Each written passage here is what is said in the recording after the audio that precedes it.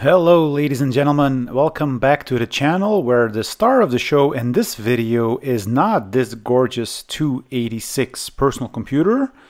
It's not the Model M keyboard from IBM. It's not even this Genius mouse that I have on display here, but it's another product from Genius, namely this Geniscan here. In this video, I want to give you a quick overview of the scanner, the software that came with it, show you the software in action, including all the fun stuff you can do with it, and its OCR capabilities. The Geniscan 4000 is a hand scanner that was very popular in the end of the 80s, early 90s, both for PC devices, but also for Amiga and Atari, where it was heavily advertised. Now you have to imagine the time period here where a desktop flatbed scanner would easily cost you over $1,500 to $2,000. So this hand scanner was a good alternative for that, as it had a much cheaper price point. So I found the hand scanner in a big box of mice and other input devices that I picked up recently. And it immediately brought me back to my childhood, as when I had my Amiga 500, I'm pretty sure I also had a hand scanner just like this. So it brought back a lot of memories. The scanner itself is really recognizable. So you would hold on this scan button here and then just drag it onto a page in order to scan something. On the back, we can see that this is a Geniscan GS4000, which is a grayscale hand scanner, so it doesn't do any color. And it basically just rolls over the paper here. It lights up some LEDs, and then there's an internal optic sensor that just reads whatever you are scanning and converts it into a digital format.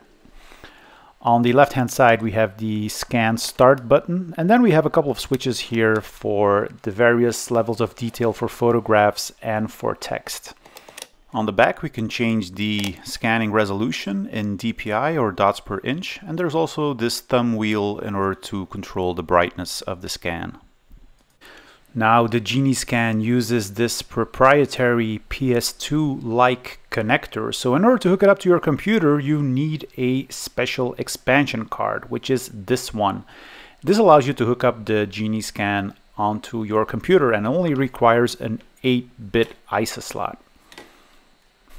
On the card itself, there's really not that much to see. We have the special PS2-like connector here, which has 8 pins, and the card also has some jumpers where we can select the address bank, IRQ, and DMA channel. So let's take our Genius expansion card here and put it in a free ISA slot on this 286 that I'll be using to test the features of the Genius scanner. Now, before we can use the Genius software, we need to install a mouse. So I'm going to be using my Genius mouse here, and I'm going to be inserting it in this 25-pin serial port on my computer, which is COM2. And then I'll hook up the Genius scanner in the Genius expansion card that I just added to the PC. The scanner came with a piece of software called Dr. Genius, where we have very good scanner integration, where we just hit the scan button, our scanner is ready to go, and upon hitting the scan button we can slide the scanner across a piece of paper and it will immediately import it into Dr. Genius.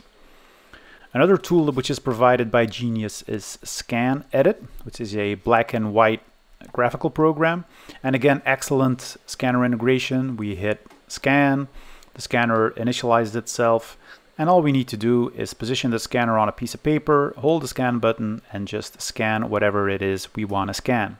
And it will be imported into Scan Edit, where you can further edit your graphics here. So the PC that I'll be using here is a 286 with 1 megabytes of RAM. Now in theory, this should also work on an XT-based computer with 640 kilobytes of RAM. But unfortunately, I wasn't able to launch the application on my IBM PC, so I went with this 286 instead. So let's go into the Genius application folder, load up a mouse driver, and start the first application, which is Scan Edit. Now this piece of software is a black and white graphical application running on MS-DOS, and it has excellent scanner integration. So you hit the scan button and then start scanning. In this case, I'm scanning a little toy car.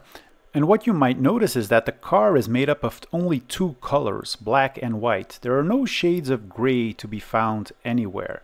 Now, normally you wouldn't use this type of setting, which is called two-tone, on photographs like this. Now, for pictures like this where you want to see shades of gray, the Geniscan has a photo mode or halftone mode. Now, there are different types of photo mode here, so let me use the more coarse-grained option first. Now, with this setting, there isn't really much detail. It does distinguish between the various shades of gray, but it is a very poor quality. We can up the quality by manipulating this switch here, and now you can see there's a little bit more detail. It's not that coarse-grained of a picture anymore.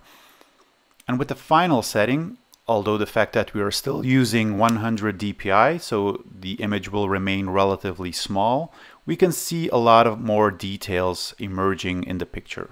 Now, if we want to make the image bigger, we need to increase the resolution. And this is done using this DPI switch here. So let's move it up to 200 dpi.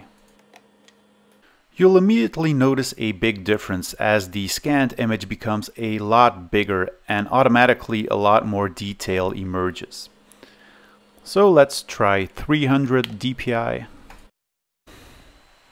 which will result obviously in, again, a bigger picture. And this particular scanner goes all the way to 400 dpi, which will result in a very large picture. But this 400 dpi and even 300 dpi was more of a marketing trick because it produces very large files with lots of processing overhead, and a lot of printers weren't even capable of printing in this resolution. Now, just to emphasize the difference between two-tone and halftone, I have this picture here that I have scanned using the text mode or two-tone mode. And as you can see, the scanner doesn't do any effort to render shades of gray. It's just basically black and white, and it will try to distinguish between black and white, obviously, but there's no middle way, there's no gray tones anywhere in this picture.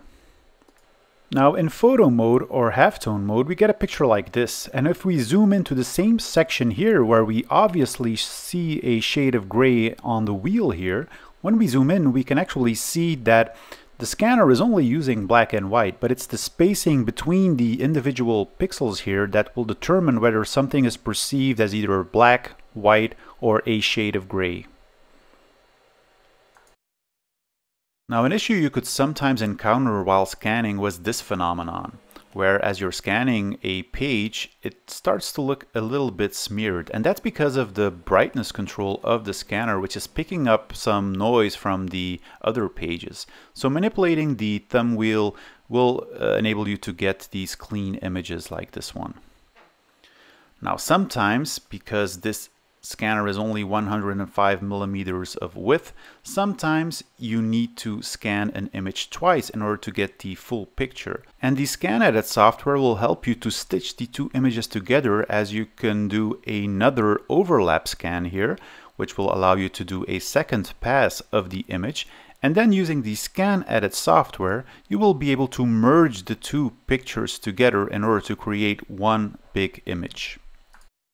So here you simply need to position the second image next to the first image, confirm with a left mouse click, and you will have one big image that you can then again tidy up a little bit in the scan edit software.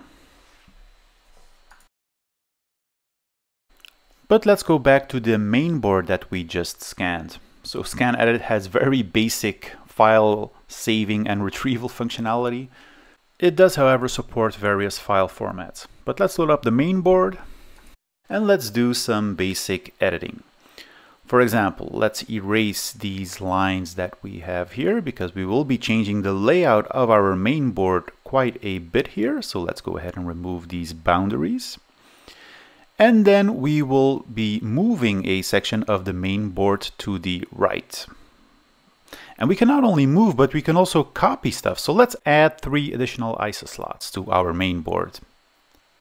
We can also use the zoom function to zoom in on a very specific area in the picture. If we want to do some very detailed cleanup of some noise that we have here, for example, these black pixels that we have here, we can use the zoom function to go ahead and remove those. And let's go ahead and copy these two chips here, move them to the right. And let's start with a vertical mirror where we will be able to select a portion of the image and mirror it vertically. We can also do the same in a horizontal way, like so. Let's move one chip back here. Now, because there is no layering here, we need to go in and remove the little circle that is now being overlapped by the other chip. So we'll use the zoom function, and then we can do some rework here on a pixel level to remove the circle that we had. So looks a lot better. And let's go ahead and add some RAM sockets here. So we'll go ahead and duplicate that, some additional control chips. And then we can add our lines back again. So we'll create these really nice straight lines onto our scanned image, and our new main board is complete. Let's add a little text here on the silk screen.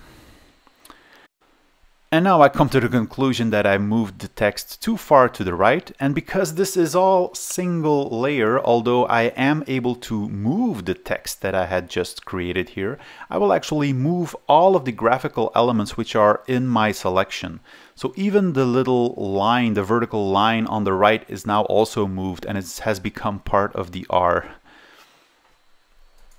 I also don't have the option to change the existing text anymore. So if I want to add an 8 here, I just have to add another piece of text, which will immediately be part of the single layer image.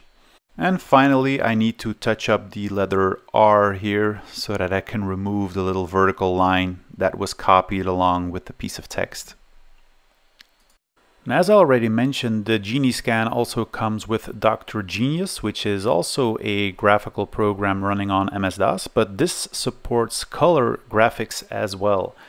So it has the same excellent scanning support as ScanEdit does. So immediately from Dr. Genius, you can scan images and put them onto the canvas, as I'm doing right here.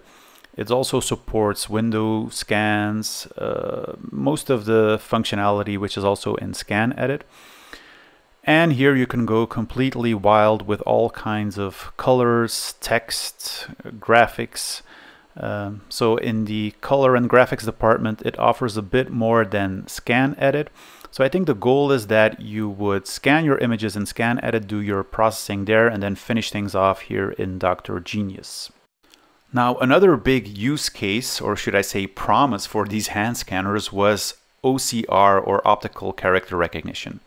Now, in today's world, using smartphones, it's very easy to take a picture of a piece of text and export it into a word processor like Microsoft Word, which will automatically convert the image and allow you to edit the text immediately. So it has done OCR basically on the fly.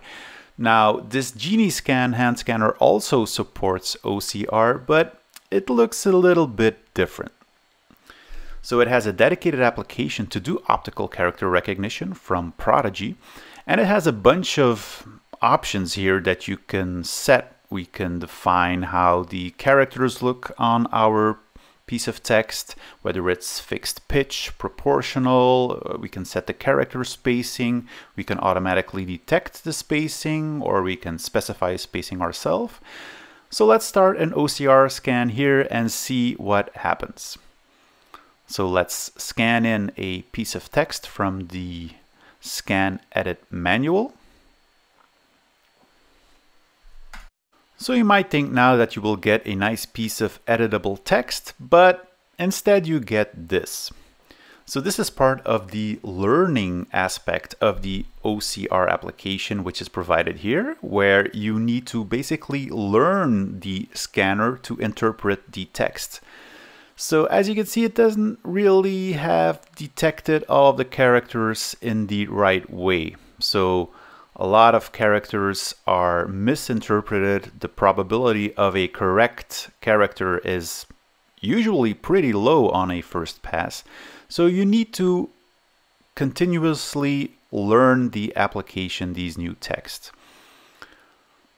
So let's up the resolution a little bit so that we can make it a little bit easier for the scanner, hopefully, but no, not the case. So again, we need to learn it. We need to look at each individual character, correct it if necessary, so that we can increase the probability of the scanner making the correct choice. And after a while, this does seem to work a little bit. And I need to emphasize a little bit here, because even in 1991, 1992, people were still complaining about the fact that this OCR stuff simply didn't work on these types of handheld scanners. Sure, you could configure lots of stuff in the software, like the character spacing, the sensitivity of the scanner, the font that should be used to interpret the text, but it was overall a very difficult process. Although after some learning and spending some time with it, I was able to get it to scan some lines of text with about 70 to 80% accuracy, I think. For example, here, it's not that bad. It has missed a couple of letters, but that's because I actually spend a lot of time learning the scanner this particular line of text. Because as you can see, as we move along, the second sentence from the text isn't all that great. Now, granted, it's a lot better than the first pass that we did, but ultimately not very usable. So I really hope you've enjoyed this little video on the Genius GS4000 hand scanner. If you're into retro stuff and retro computers, please hit the subscribe button and the notification bell, as I have lots of more cool content coming. If you like this video, you can always give it a thumbs up and write a comment in the comment section below, and I hope to see you guys soon. Bye bye.